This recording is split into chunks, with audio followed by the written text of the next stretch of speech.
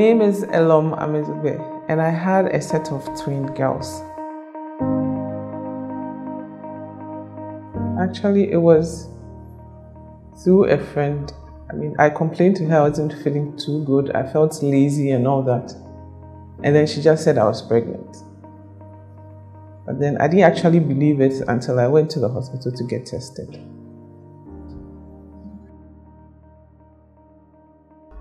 I was a bit surprised because it wasn't part of my plans. I was a bit surprised. But then after some time, I was excited. Okay, so I was home one day and I started seeing blood clots. So I called my midwife and she asked me to go for a scan. I'd done a scan the first time already. So I went back to do the scan and the doctor was like, you came the first time, didn't I tell you there were twins? I said no. It was okay, then you have twins. And that is the reason for the blood clot. They were separating. So that's how come you see the blood clots. At that moment I was excited because being pregnant for the first time and I'm carrying twins. I was excited. The part I enjoyed most was when the babies were kicking, feeling them move, out and about. I enjoyed that part a lot. There were days that they were just quiet. And I'm like, girls, you people need to let me know you are there. And then it's not just a movement, like children playing vigorously.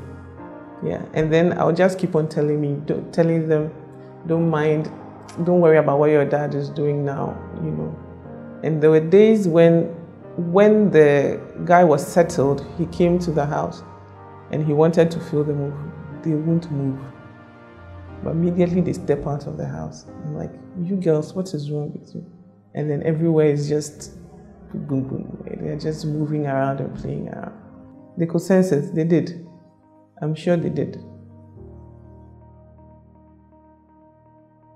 I had a lot of complications.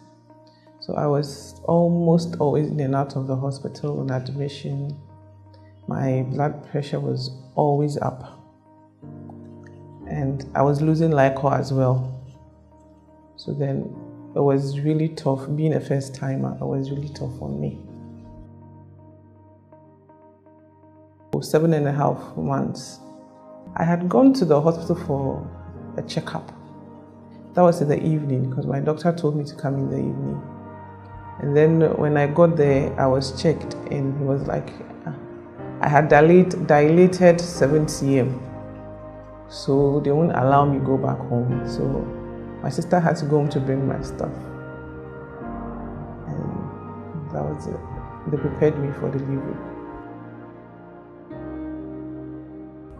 It was painful, really painful. I remember when I got to the hospital, there was this woman there who was also in labor. And the way she was shouting was funny, so I was laughing.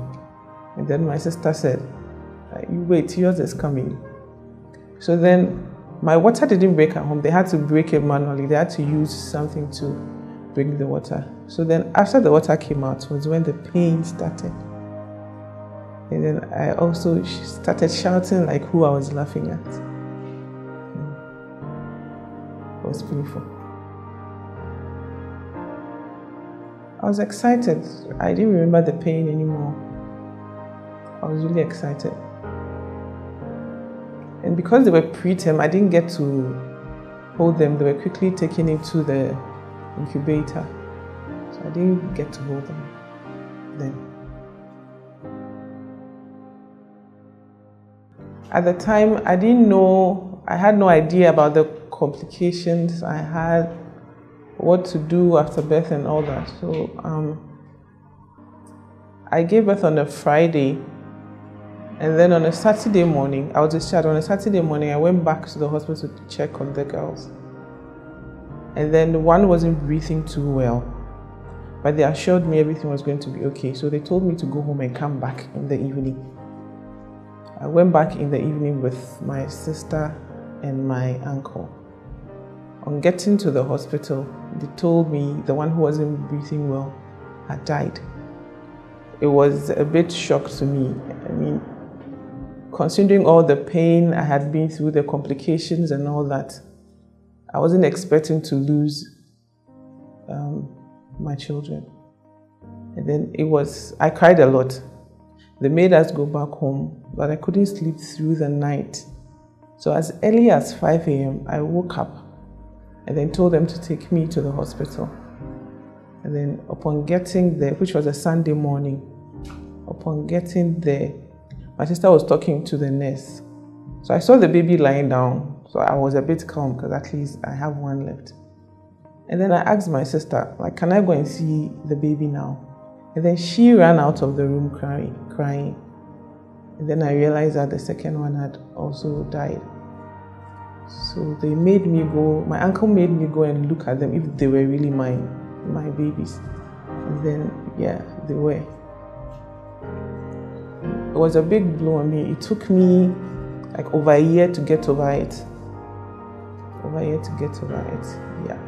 They didn't give, actually, the only thing I knew was the first one wasn't breathing well. And then when she passed away, the second one also started breathing the same way the first was breathing. And then so nobody actually sat me down to say, this was what happened to the children, this was what you were going through, you are supposed to do this after birth. Nothing. I didn't know anything about it. Not the health workers, not my family, not anybody. So I had to go through all that alone on my own. I had to figure out, I didn't even know I was supposed to go back to the hospital for checkups after birth. Nobody told me that.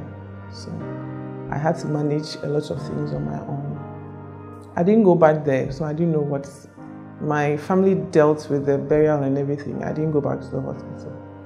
And actually, I didn't want to know, and nobody even cared to tell. So I just held on to what I knew like that. Yeah, I do.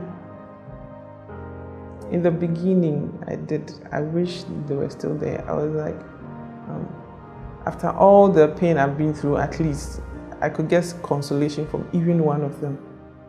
It was painful. I was crying every now and then. And I think my family didn't understand me. They thought I was overreacting. But my sister was a psychiatric nurse, so she understood. So she would talk to me, she would make me see one of her doctors, and it helped. Otherwise, I was alone most of the time. When everybody was awake, I was at home because I wasn't going to work myself. I'd cry myself to sleep, suicidal. There was a lot going on in my head. I would say a year and a half, because I stopped working. I couldn't concentrate to work, so I stopped working. So after a little over a year, after I was settled, I went back to work. It was my cousin. When it happened, I stopped going to church. So one of my cousins started talking about going back to church prayer. I'm like, there's no point in praying. If God didn't hear my prayer the first time, then there's no point in going back to church. But then it was persistent till one day I decided to follow them to church. And then there was a prayer session, and everything the pastor talked about then was like talking to me directly. And then for some reason I just felt some peace in my heart, and I decided to let go. And then the following day I went back to work. I was okay, I was normal, my face lit up again. I started dressing up well, I started keeping myself well. And then I moved on from there. Yes.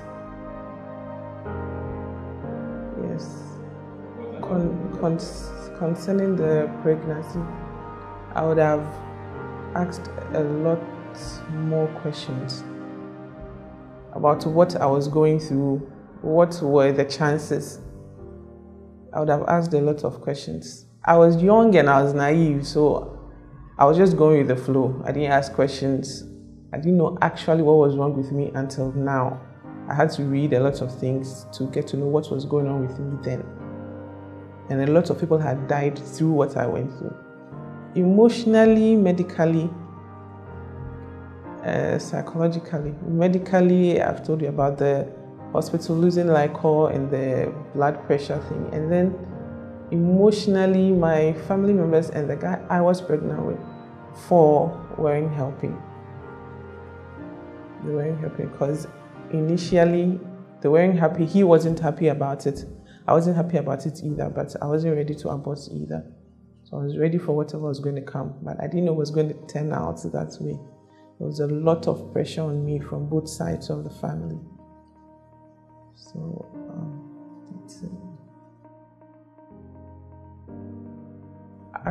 first of all, I was happy I didn't abort the pregnancy. I was happy I experienced being pregnant.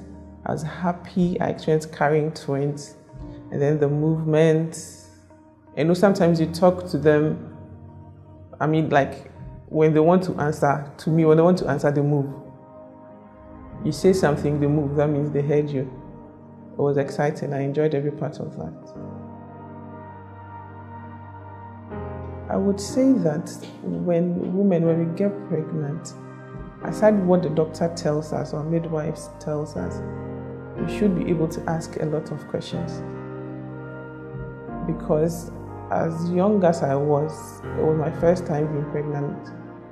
All they did was, you are not well enough to go home. You stay in the hospital with a lot of drips. You can stay in the hospital for like 2 weeks, 3 weeks. They give you high blood pressure medication, drips and all that. And I didn't bother. I wouldn't say I wouldn't bother, but for the fact that I was in the hospital, I got tired. I got tired at some point and I was like, they should just take the babies out so they'll be fine. But the doctor said he wanted the babies to get to the 9 months. So I kept holding on. People will come and meet me in the hospital, they'll go and I'll still be there. I'm always sweating. I can't sleep at night. I can't sleep at night. And then most of the time, yeah, so basically I'll tell women to ask questions about what is going on with them. And then after birth, what they are supposed to do. I don't know if a lot of people know that, but a lot of young people don't know that. They're supposed to ask questions and then know what to do after birth, how to take care of yourself, whether you had the baby or not, how to take care of yourself. Yeah.